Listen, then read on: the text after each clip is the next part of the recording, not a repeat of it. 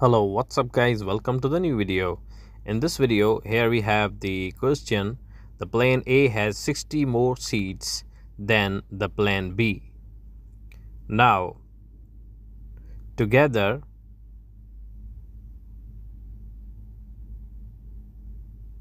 they have 500 seats.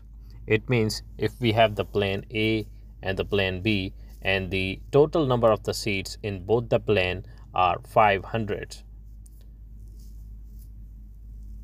So how many seats does each plane have?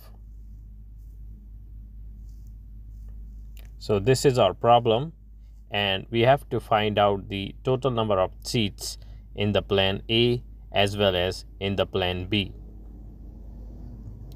So we are writing A plus B. It means plane A plus plane B is equal to 500 because the total number of seats in both the planes are 500. So we know that plane A has 60 more seats than plane B. So B plus 60 plus B equal to 500.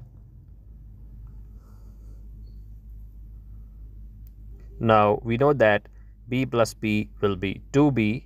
So 2B equal to 500 minus 60, because plus 60 will come on the right hand side, so the sign will change. So 2B equal to 500 minus 60. So it will be 2B equal to 500 minus 60 is going to be 440. So B will be equal to 440 divided by 2. So 440 divided by 2 is going to be 220. So we can say that the plane B has 220 seats. Now let's find out the total number of seats in the plane A.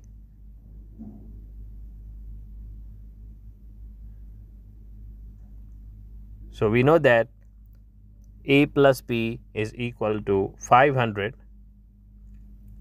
and since we know that the total number of seats in the plane B are 220, so A plus 220 equal to 500.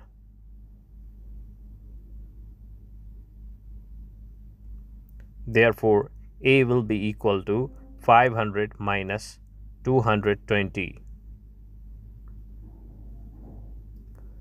So the total number of seats in the plane A will be 280.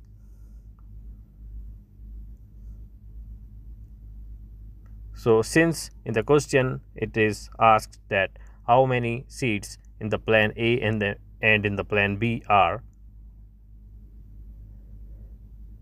so A is equal to 280 seats and B equal to 220 seats. So this is our answer. So thanks for watching this video.